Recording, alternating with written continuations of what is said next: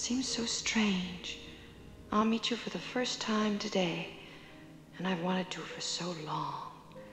For almost 5 years.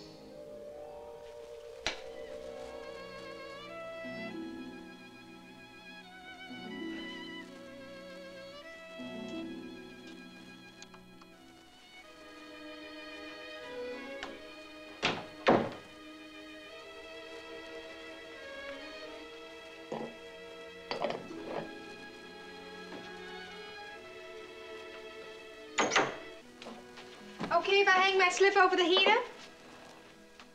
Oh, Pat, for a minute I thought you were serious. Oh, from the looks of the place, I'd say Philip and his mother were coming to dinner. Do you think everything looks all right? It looks wonderful, just wonderful. You're sure now? Well, I would make just one small suggestion. Well, what? Put your shoes on. Oh, Pat, if you hadn't been here, I would have forgotten them for sure. Wouldn't that have been awful? Oh, I think it would have made a nice informal touch. What, to meet Mrs. Pryor without my shoes on? Oh, I would have just died. You don't need shoes when you're walking on air. It shows, doesn't it? Oh, it glows. Yes, but not too much. I mean, not so much that it'll frighten him away. Oh, it hasn't yet. Don't worry about it. On you, it looks wonderful. I'm gonna dress now and scoot out the back way. Relax now. I'll punch you right in the nose. Oh, Pat.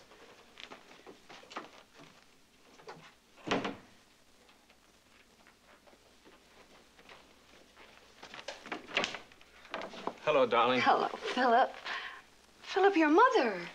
Oh, I'm sorry, Helen. Mother couldn't come. Oh. She sent her apologies.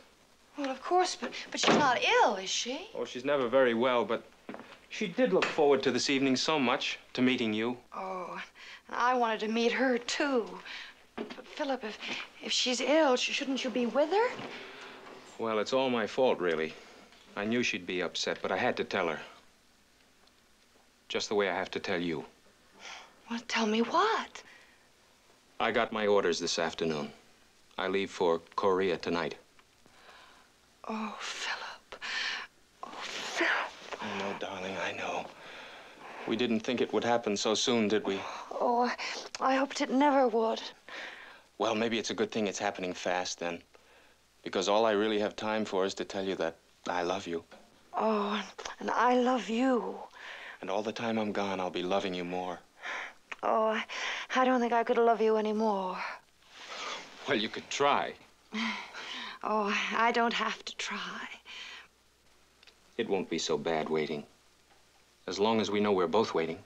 Oh, Philip, I don't want you to worry. It's just awful worrying about somebody you love. Now, we're not going to worry, either of us. Besides, you won't have time. You'll be too busy writing to me. Oh, of course I will. I know, Philip. I'll go and see your mother some Sunday. I'll take the afternoon train out, and I'll introduce myself, and we can get to know each other while you're gone. Why, hey, that'd be great. Do you think she'd really like it? She'd love it. Only trouble is she's going up to Boston to stay with my aunt while I'm gone. Oh. Well, that'll make you feel better, having somebody to look after her. Yeah, it sure will. I'd hate to think of her all alone in that big old house. I know. We won't say any more.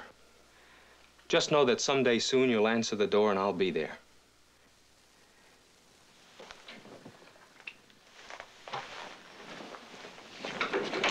Philip.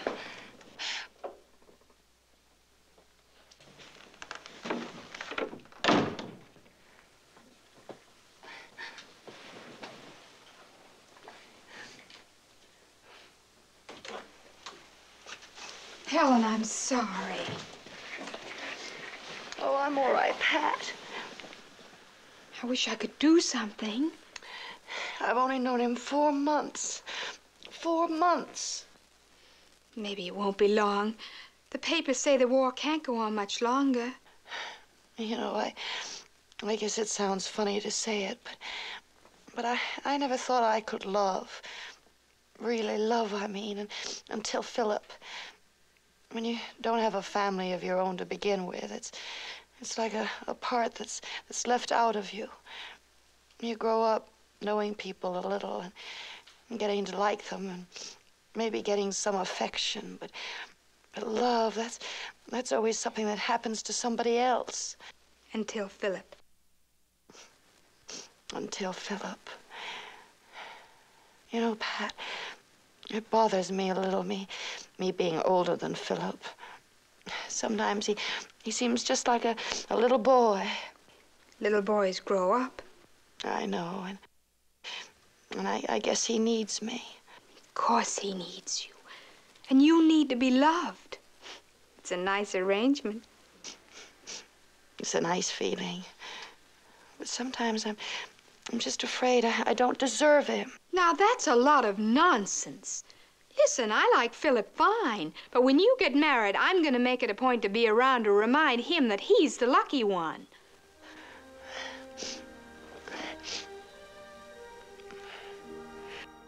Oh, I missed him so. I know you must have, too. If only we'd met that night, I could have comforted you while Philip was away.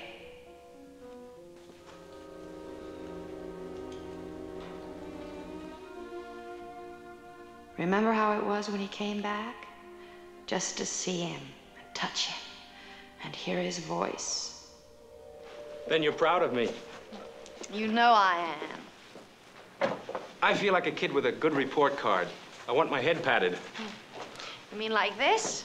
Just like that. I have a whole box of gold stars waiting for when they make you vice president or something.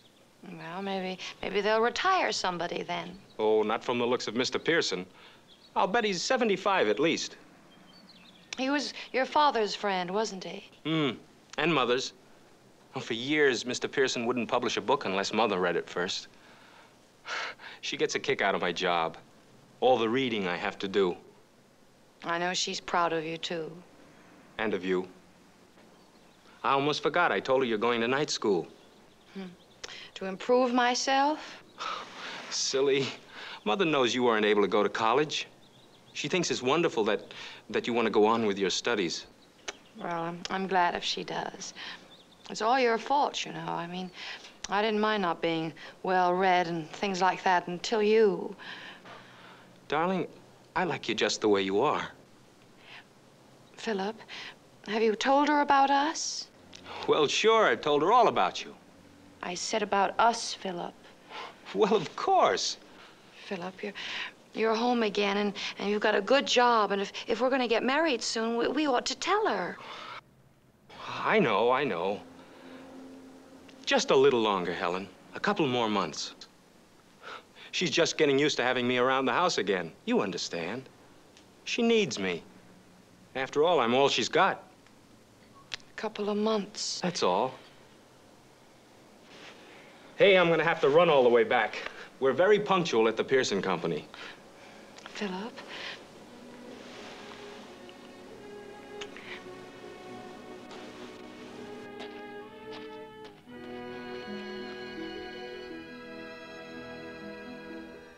I couldn't shake the thought from my mind that you and I, the ones who loved him most, were pulling him apart. I knew I had to meet you. So one day last spring, after work, I took the train out from town. I felt we had to talk, to get to know each other for Philip's sake.